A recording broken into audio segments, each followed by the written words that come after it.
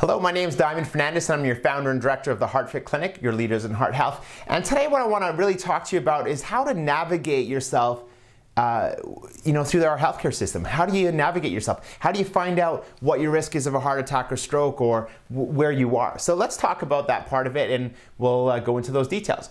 So let's talk about the first step here. If you go see your family doctor, and your family doctor is important. So they're the hub of your healthcare system. And what a family doctor can do is check some important things. They can check to see what your blood pressure is. They can check to see your blood work. They can check to see your cholesterol. They can check to see if you're at risk of diabetes. And then they can manage your medications, really, which is important. But if you want to know what your risk is of a heart attack or stroke, a GP doesn't have much in their toolbox to see really what your risk is. So what they end up doing is they end up referring you to a cardiologist.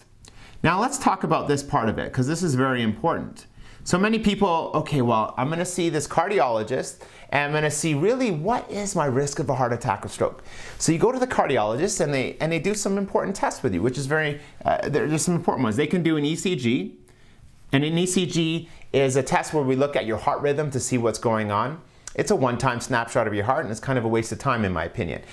Because if you're going to see a cardiologist, they can do some other tests that are very important to you. So one that is really good is what we call an echocardiogram. And an echocardiogram is an ultrasound of the heart. And it looks at the structure and it looks at the function. You got valves in your heart and they got different chambers in your heart, and you can see how the blood is flowing between the structure of the heart.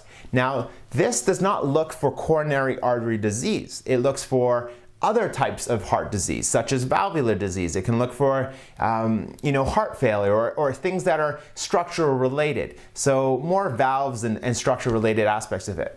Now, if we're looking for coronary artery disease, the big test that we focus on is a stress test. And most people have heard that. And a stress test is an exercise treadmill test. You go on a treadmill and you walk to near your maximum. We can see how your ECG is doing while you're exercising. Now, the problem with this test is it will only show advanced stages of the disease. Let me explain. So if we look inside an artery, so let me draw an artery here. I'll use a different color. So we got an artery here, and let's say it's blocked. It's got to be quite significantly blocked. So here's where the blood will be flowing. It's got to be about, I'd say, 80% or more blocked before it starts to show up on a stress test. So you got two outcomes from a stress test, which, in my opinion, are neither good. And I'll explain why. Is one, the first outcome is you're given a clean bill of health. You're said, okay, thank you for coming into our clinic. We found out that there's nothing wrong with your stress test, meaning that you keep on going as you are. Yet you can still be on the path of a heart attack or stroke just because you could have a 50% blockage. Now, something that is very important to understand is, let's go through this artery analogy here quickly for a second. Let's say your artery is 50% blocked, or let's even less than that. Let's call it let's say there's some plaque here, and you got some plaque. And what happens is that you got a layer of skin that grows over that plaque and protects it. So let's call that blockage, I don't know, 40%.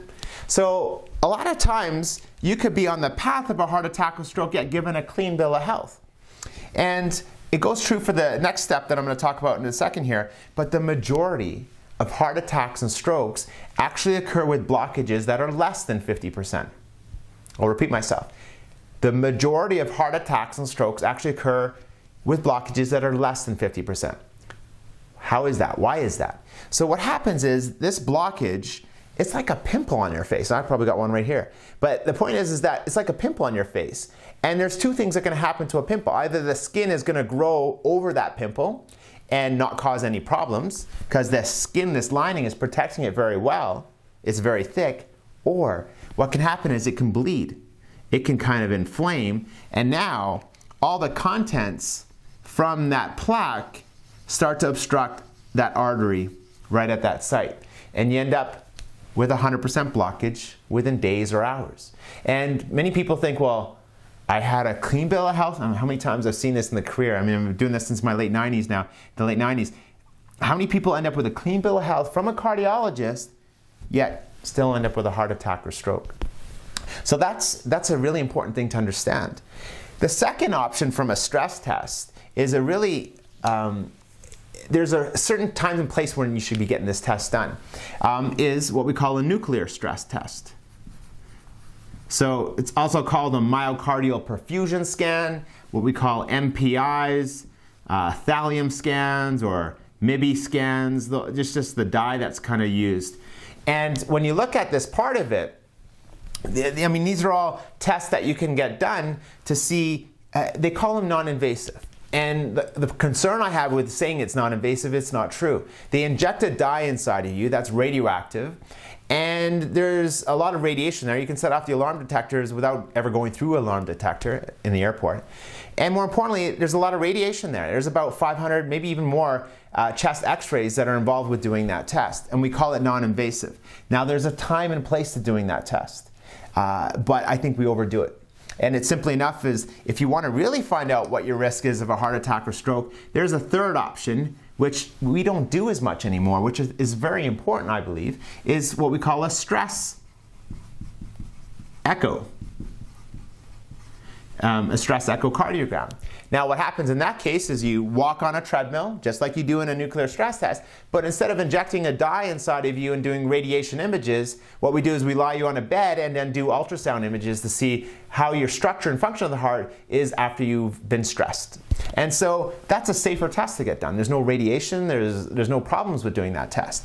But more importantly, why are we doing this whole umbrella of things? What's the whole big deal?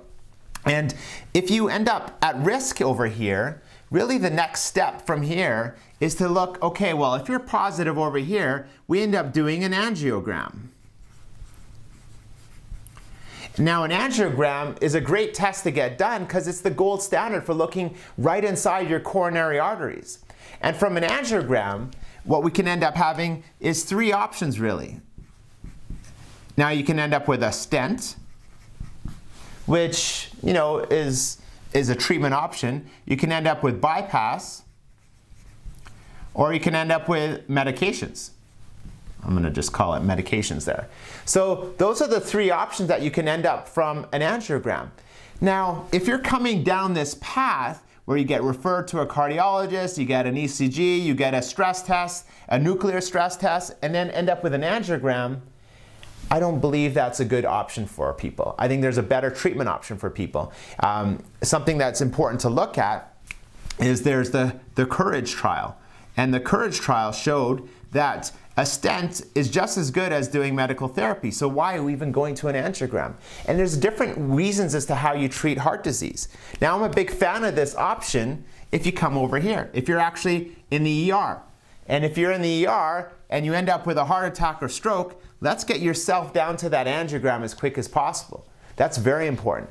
But if it's not an emergency, if you're not in the ER and going to an angiogram, it's an invasive test. They insert a catheter through your arm. Now they're inside your arteries, and they make their way right to the arteries of the heart, the aorta. And this catheter is inside your arteries there. And now they flush the dye and they can see what blockages there are. Now, the interventional cardiologists, that's who do angiograms, they're very good at what they do. But there's a time and place in when you should be getting a stent or bypass or medical treatment. So those are some, if you have any questions or comments or observations, I'm happy to answer you. But many times people think, well, I have a blockage, let me fix it with a stent. That's not the way you want to treat heart disease. There's a better way. ECP therapy is a better way. Understanding nutrition and exercise. There's a lot of studies out there comparing stents versus exercise and stents versus medications. It's not always the best treatment option. There's a time and place. If you're coming from the ER, let's get there as quick as possible because you're having a heart attack. If you're having a heart attack, let's get into the angiogram and get a stent, or if you have left main disease, which is a blockage proximal to the left coronary artery, then bypass might be a better treatment option for you. But there are better things that can happen for you. And so that's kind of how you navigate heart disease. So we have a better aspect of that part of it. And so obviously welcome any of your questions or comments, because there are going to be lots here. But what we focus on with the HeartFit Clinic is a few different things, and I'll talk about that in the next video.